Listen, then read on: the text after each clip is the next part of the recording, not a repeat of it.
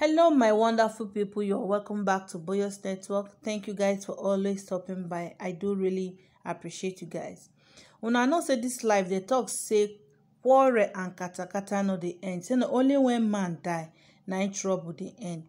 Since TB Joshua died for June, they have been concerned over the leadership of the church. Shortly after he died, there have been unconfirmed reports on the leadership tussle in the church over his successor.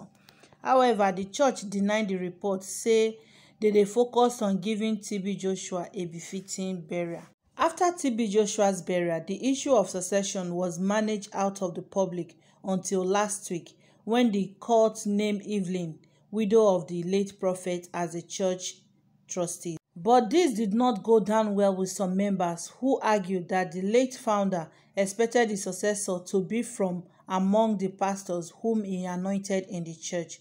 In a statement signed by one Adedeji Opeyemi, president of GCSM, and secretary Mr. Brown Chimeze, a group under auspice of Global Congress of Synagogues members.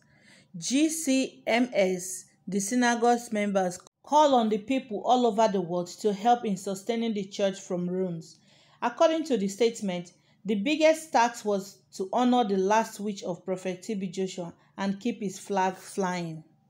We are worried about the emergence of Mrs. Evelyn Joshua, the wife of the late founder, who made the unilateral declaration of herself as the new leader of the church. She claimed a congregation of 2,000 church members appointed her. This is ridiculous. Where did the meeting hold? Was it through a yes vote?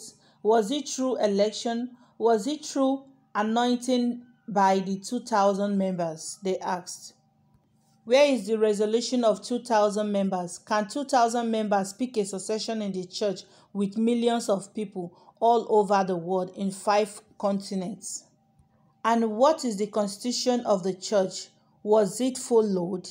Pastor TB Joshua never ran the church on the basis of profit.